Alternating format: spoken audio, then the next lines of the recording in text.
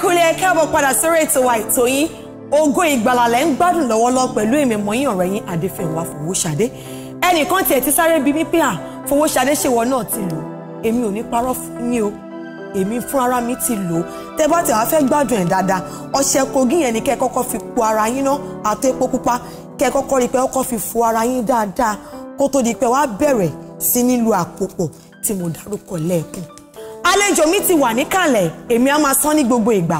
Ọlọ́run ò tí ì pè mí, ẹni tọ́lọ́run ti pè tó ti yàn tó ti ṣe lógo, tó jẹ́ pé nípasẹ̀ wọn Ọlọ́run ti tú òǹdè sílẹ̀, tó jẹ́ pé nípasẹ̀ wọn aláìsàn ó ti gba ìwòsàn, tó jẹ́ pé nípasẹ̀ wọn gbogbo ẹni tí ò ní ó ti dẹni tó ní, tó jẹ́ pé Ọlọ́run ti lò wọ́n fún oríṣiríṣi iṣẹ́ àmì àti iṣẹ́ ìyanu. Ṣùgbọ́n kó tó di pé mo fi ojú bàbá mi hàn, ẹ má gbàgbé ní ìgbà tí wọ́n wá kẹ́yìn a fi àkórí kan bọ́ wa tí a pè ní títu ilẹ̀ àìro. Títu ilẹ̀ àìro, gbogbo àwa tá a bá rántí, èmi ò gbàgbé ń tèmi mo rántí torí pé kí ni tẹ́ ẹ bá rántí ní ọjọ́ náà ọ̀rọ̀ jáde àwọn nǹkan tèmi gan ò tiẹ̀ fiyè sí tí mi ò tiẹ̀ rò rí. Èmi tẹ̀ ń pé bóyá ń gbà tó tiẹ̀ gbá kọ́lé yẹn wá èmi kàn pé bóyá ilẹ̀ lásán ló túmọ̀ sí, àmọ́ nígbà tí bàbá wa yànnà náà a rí i pé kò kí ń ṣe ilẹ̀ lásán nìkan ni wọ́n sọ. Lẹ́ni àtúnṣe ń tẹ̀síwájú lórí àkòrí yẹn tá a pè ní títu ilẹ̀ àìro apá kejì. Títu ilẹ̀ àìro apá kejì. Bàbá mi nínú Olúwa, ẹ bá mi kí gbogbo ara lé. Ògo ni fún Ọlọ́run lókè ọ̀run, adúpẹ́ adẹ̀gbẹ́ orúkọ Ọlọ́run ga, ẹ̀yin náà kú iṣẹ́ Olúwa, Olúwa ṣàgbára dọ̀tun. Ọlọ́run tó dá wa sí dọjọ́ òní, òun nìkan la ó máa fi ọpẹ́ àti ìyìn fún. Mo dẹ̀ gbàdúrà gbogbo ẹ̀yin tí ẹ ń gbọ́ wa níbi gbogbo tí ẹ ti ń gbọ́ wa tí ẹ ti ń wù wá, Ọlọ́run yóò wà pẹ̀lú yín. Ilé àti ọ̀nà yín kò ní dàrú, àdáwọ́lé yín yóò máa yọrí sóore. Ọlọ́run ìpèjọ Àpọ́sítélì Kristi yóò pa yín lẹ́nu ayọ̀. Oṣù kejì yìí yóò jẹ́ oṣù àmì ńlá fún yín, yóò jẹ́ oṣù rere fún yín. Gbọ́ mi, ẹni tí ó mọ̀ ọ́ rí yóò ṣe ọ́ lóore kó ṣe tó parí. In the name of Jesus. Amen. Bàbá mi nínú Olúwa, ó yá, mo ti sọ lẹ́ẹ̀kan pé ẹ̀yin lọ́lọ́run pè tó ti yàn tó ti ṣe lógo. Gbogbo èèyàn sọ gbogbo èèyàn lọ́lọ́run pè, iṣẹ́ tó gbowó kàkù sí ọ̀tọ̀ọ̀tọ̀ ni. Ìdí ìtẹ́júwe fún wa lẹ́ẹ̀kan pé ká fi padà ká fi bú ara àwọn ọmọ yẹn ìtawà mọ̀ làwa ń sọ yìí. Àdúpẹ́ lọ́wọ́ Ọlọ́run lẹ́ẹ̀kan sí i. Níbi ọ̀sẹ̀ bíi mélòó kan sẹ́yìn a sọ̀rọ̀ nípa títu ilẹ̀ àìro. Ilẹ̀ wo ni à ń pè ìtawà tó lóyìnbó pé ní breaking up the fallow ground. Kí ni à ń pè ní ilẹ̀ àìro?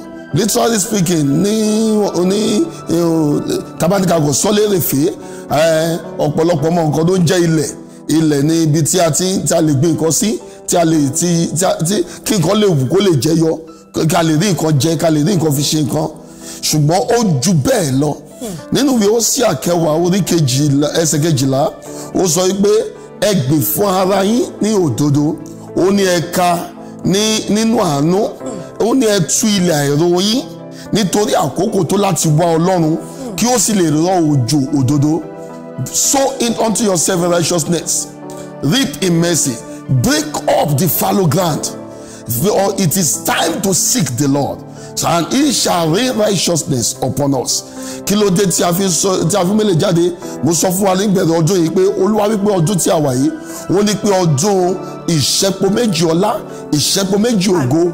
Nínú Isaiah 61:7 wọ́n ní dípò ìtìjú rẹ èmi ò fún ọ ní ìlọ́po méjì. Àmín lórúkọ Jésù. Ètò tí Ọlọ́run ṣe fún alọ́dún yìí nìyẹn.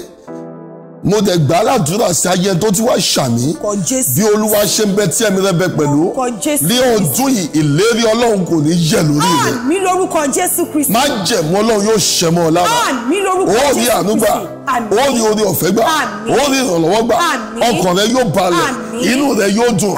In the name of Jesus. Mo sọ fún wa níbi ọ̀sẹ̀ yẹn sẹ́yìn pé oríṣiríṣi nǹkan ní ilẹ̀ àìro túmọ̀ sí. Ilẹ̀ àìro ó túmọ̀ sí ọkàn èèyàn, ayé èèyàn, iṣẹ́ èèyàn, ìwà èèyàn, ìdílé èèyàn, ẹ̀bùn èèyàn, orúkọ èèyàn, even ìlú ènìyàn.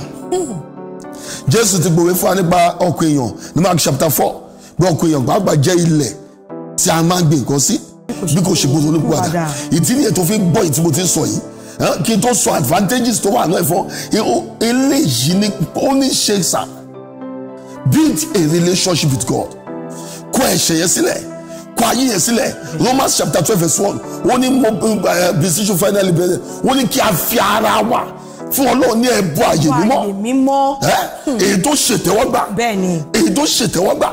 Bàbá màmá gbọ́ mi, lílọ church kan ní ultimate, má lọ church kan ní ultimate, but personal relationship with God, ìbárẹ́ pẹ̀lú Ọlọ́run. Ó ní friendship with the world is enmity to God. Ìbárẹ́ ayé ìṣọ̀tá Ọlọ́run ni. Níbikíbi tí ẹ bá wà, jẹ́ lo àǹfààní láti sọ fún lẹ́ẹ̀kan sí pé God loves you. Ọlọ́run nífẹ̀ẹ́ rẹ, ó pè ọ́, ó ní ọmọ fi ọkàn rẹ fún mi, ó ní mo wà ní ẹnu ọ̀nà mo ń kọ́lẹ̀kùn, ó ní ẹnikẹ́ni tó bá gbọ́ tó ṣílẹ̀kùn ọkàn rẹ fún mi, mo ń wọlé tọ̀, wọ́n máa bá jẹ, wọ́n máa bá mu, wọ́n sì máa bá gbé.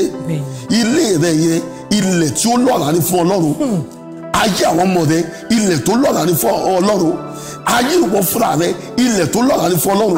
Ẹ̀bùn tí o fi ń lò tí gbogbo ayé tẹ́wọ́ gbà yẹn jẹ́ fi orúkọ Ọlọ́run ga. Don't use the gift. Ìtọ́ tí máa ń dùn yàn ní ẹ o. Ẹlòmí àti nígbà tẹ́lómi bá cultivate land yẹn tán àti máa ń lò láti máa fi bí Ọlọ́run nínú. Ẹlòmí àmà sọ pé aláwàdà lòun comedian, àmà fẹ̀mí mọ́ ṣàwàdà, àmà sọ pé òun speak it on, àmà sọ pé kíni kan Ọlọ́run pàápàá ní báyìí, Ọlọ́run pàápàá ní báyìí, tí bá make up tán Ọlọ́run pàápàá jí mi wò. Jẹ́ ká bẹ̀rù Ọlọ́run. Kí ló ń fọ Ọlọ́run pè gan? Gbọ́ mi, how can you receive honour? Mo sọ gbà kan, o gbọ́dọ̀ bu ọlá fún orúkọ rẹ̀, o gbọ́dọ̀ bu ọlá fún ọ̀rọ̀ rẹ̀, o gbọ́dọ̀ bu ọlá fún ilé rẹ̀, o gbọ́dọ̀ bu ọlá fún Ọlọ́run fúnra rẹ̀. By doing this, only you will now sow in righteousness. Kí ni ìyẹn lẹ́yìn? Wọ́n ní ó gbìn nínú òdodo. Èyí tó tọ́ sí pé ó gbìn, you will sow in God's power. Ó mọ̀ ọ̀nà Ọlọ́run, ó ṣe ìfẹ́ Ọlọ́run, ìyẹn ni gbígbìn nínú òdodo. Sow in righteousness and you will now reap in mercy. Bọ́mi, abundant bountiful. Bí o bá fẹ́ kó èrè tó pọ̀ yanturu. Èrè tó pọ̀ janturẹrẹ. Òun ló máa ń mú oníbí Paul ń gbé tí Apollo bomi oní Ọlọ́run ló mú ìbísí wá. Ọlọ́run ló lè wá mú ìbísí yẹn. He cannot bring it in abundance. It is only God that can do it. Romans chapter 9 verse 15 and 16. Olúwa sọ fún Mósè pé èmi ó ṣàánú fún ọ, èmi ó ṣàánú fún, èmi ó yọjú sí ọ̀dọ̀, èmi ó yọjú sí. Ó ní bí kò ṣe ti ẹni tó ń fẹ́ tàbí ẹni tó ń sáré, bí kò ṣe ti Ọlọ́run tó ń ṣàánú, àkókò tó fún ọ láti kó èrè ńlá. Ìdí nìyẹn, build your relationship with God. Tún ọ̀nà rẹ ṣe, wàá dẹ̀ rí pé ìyanu ló máa já sí. Nígbà tó bá padà dé, ó gbọ́dọ̀ tún. Ìwọ náà bó o bá ṣe dúró níwájú Ọlọ́run, irú ìbárẹ́pọ̀ tàbí ìbáṣepọ̀ tó bá ní pẹ̀lú Ọlọ́run rẹ ló máa determine, ló máa sọ báyé rẹ ṣe máa rí. Eléyìí tún kà mí láyà. Òótọ́ dẹ̀ ni Àbújá kankan sí lọ́rùn ọ̀pẹ, gbogbo àwọn tẹ̀rí tí wọ́n lọ́kòkò wọn tó yè. Ìyà tí wọ́n kọ sí Ọlọ́run, òun lọ́lọ́run náà fi san fún wọn padà. Talent tó bọ́ lọ́run dòwò pọ̀ tọ́lọ́run ò san fún, kò sí. Àtẹ̀mí àti ẹjẹ́ àjọdókè lọ nígbà tá a bá padà dé, bàbá mi ṣì wà níkàlẹ̀, àá tún tẹ̀síwájú. Ẹ mú orúkọ ọjọ́ wọn àtàwọn ètò kọ̀ọ̀kan tí wọ́n nínú ìpàdé wọn, gbogbo ẹ̀ báyìí la máa sọ fún yín. Àti pàápàá ẹ̀rọ ìbánisọ̀rọ̀ wọn. Ó yá, ẹ jẹ́ àjọ gbádùn orin yẹn náà, à ń bọ̀.